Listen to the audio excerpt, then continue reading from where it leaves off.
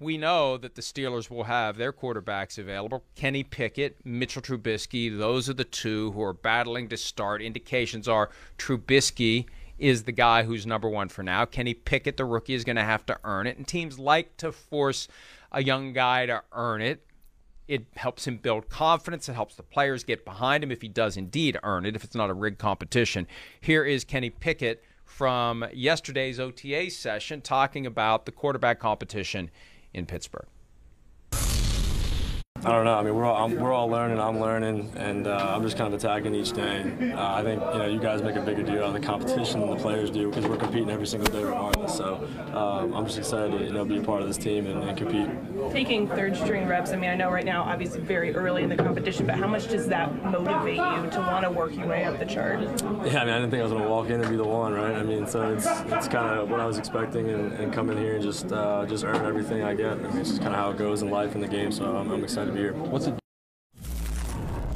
Yeah, look, that's the right attitude. You're not going to walk through the door as the number one guy. They can't hand it to you. That builds resentment. Yeah. You have to earn it. You have to go out and show you can do it. You have to go out on the practice field, and you have to operate in a way that makes players say, oh, yeah, he's the best option, either now or later. Oh, yeah, he's our guy. You put in the work. You stay late. You do all the right things. You say all the right things. That's right. You wear the organization obvious down. Right, exactly. That you're the best option to Mitchell Trubisky and Mason Rudolph. It's that simple. It is that simple. I mean, you think about like Mac Jones. It's kind of what he did last year.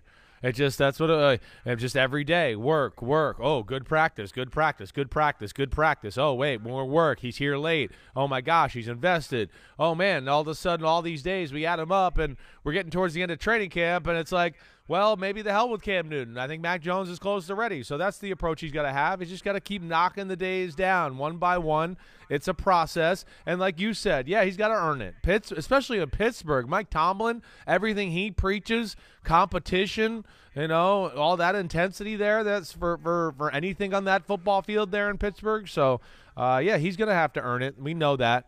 And they'll start to, they'll groom some things around him and get him some confidence to get him going and get him into this conversation as far as the competitions when they feel like he's probably mentally ready, and then they'll start to make things interesting. But yeah, for right now, he's just got to buy his time. It's early. He's learning how to walk again. I'm sure he's swimming.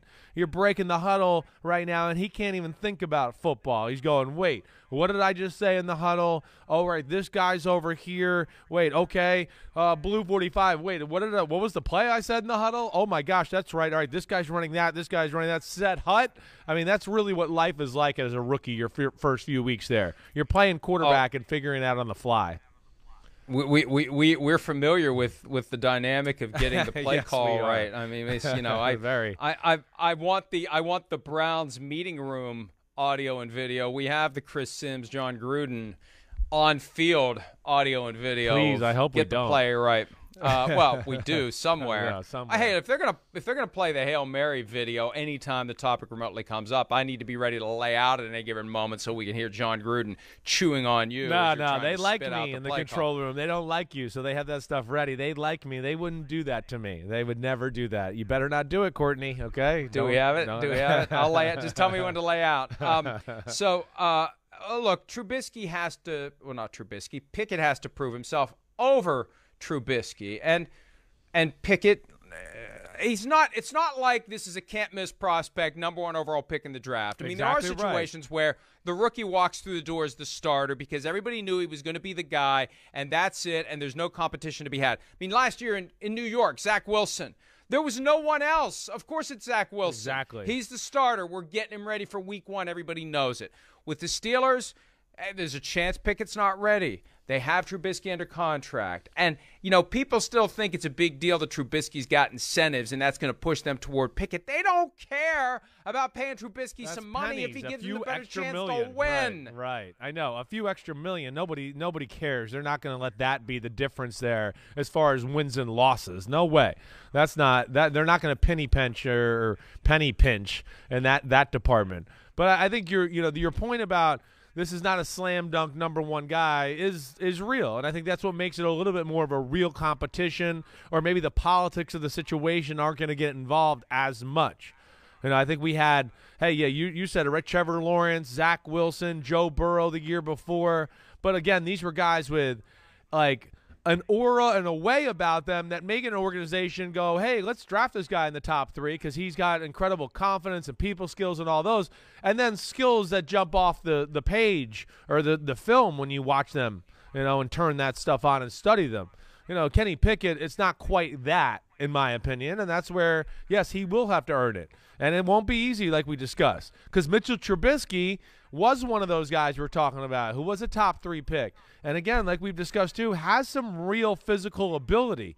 I mean, he really does. He's got a strong arm, and he's an incredible athlete. So it won't be easy for him to just do this. And I think back to the things we've said and you've said here over the last few months, Pittsburgh, I think they look at themselves like we talked about with the Saints in the NFC, to where they look at themselves and go, wait, we're still pretty good. We're not just going to play the rookie quarterback because he's the 20th pick. I think they look at it and go, wait, our offense is about to turn the corner here, and our defense, we know we're not far off from being dominant. And for that reason, I think that's another reason they don't just throw the rookie out there. The last time they had a first-round quarterback, Ben Roethlisberger, picked 11th overall in 2004. He was not the Week 1 starter. It was Tommy Maddox. Ben Roethlisberger didn't play until Maddox got injured. So we will see how it goes, but they will go with a guy that they genuinely believe gives them the best chance to win. Hi, I'm Mike Tirico, and thanks for watching. Make sure to hit subscribe for the latest news and highlights from NBC Sports.